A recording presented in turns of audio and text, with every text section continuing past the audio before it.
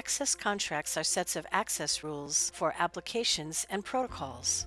You can deploy these access contracts for access control policies, which can be group-based or IP-based. Cisco DNA Center provides 2 default Layer 3 access contracts to permit or deny traffic. For even more network control, you can create custom Layer 4 access contracts to permit or deny specific applications and protocols. To create a custom access contract for group-based access control policy, click Policy on the Cisco DNA Center homepage.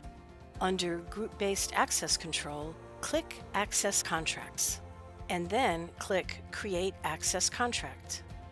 On the Create Access Contract page, enter a name for the contract and provide a unique description.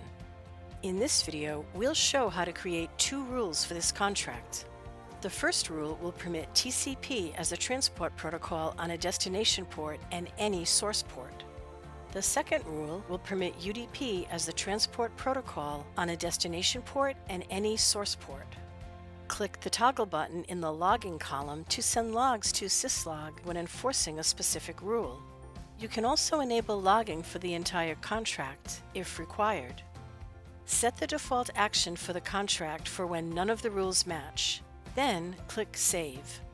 You will see a confirmation message, and the newly created contract is displayed on the Access Contracts page. The Access Contracts page shows the number of rules in the contract, whether the contract has been deployed or not, and the number of policies that are currently using the contract. To deploy the custom access contract, first select the access contract that you created and then click Deploy. Click Refresh to see the status of the contract in the Deployed column.